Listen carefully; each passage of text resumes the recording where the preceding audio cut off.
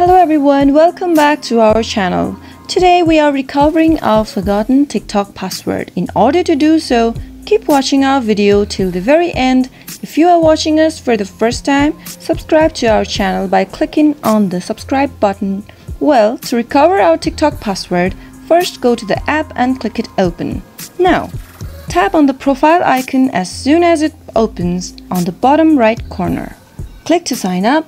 Now since we already have an account, click to login right down below. Click to use phone, email or username.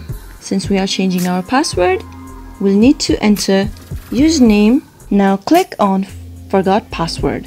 Here you can either choose to use phone number or your email.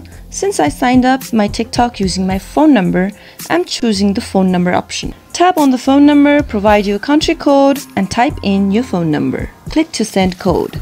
Now a 4-digit code has been sent to your phone number. Type the code in and you'll reach the reset password option. Type in your password and log in. Your password has been updated. Now you've done it. You've recovered your TikTok password. Next time you log into your TikTok, you can now enter the new password you just created. Thank you so much for watching the video till the end.